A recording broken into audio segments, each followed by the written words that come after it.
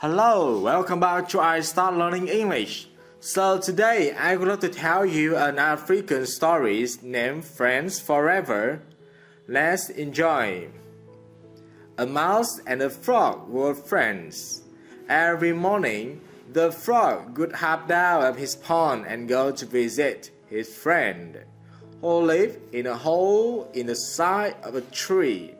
He would return home at noon. The mouse delighted in his friend's company, unaware that the friend was slowly turning into an enemy. The reason? The frog felt slighted because though he visited the mouse every day, the mouse on his part had never made an attempt to visit him. One day, he felt he had been humiliated enough.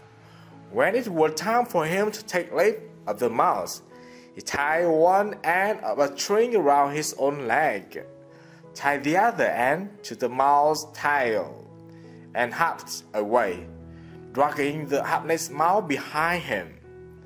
The frog dived deep into the pond. The mouse tried to free himself, but couldn't, and soon drowned. His bloated body floated to the top. A hawk saw the mouse floating on the pond's surface. He scooped down and, grabbing the mouse in his talons, flew to the branch of a nearby tree. A frog, of course, was hauled out of the water too.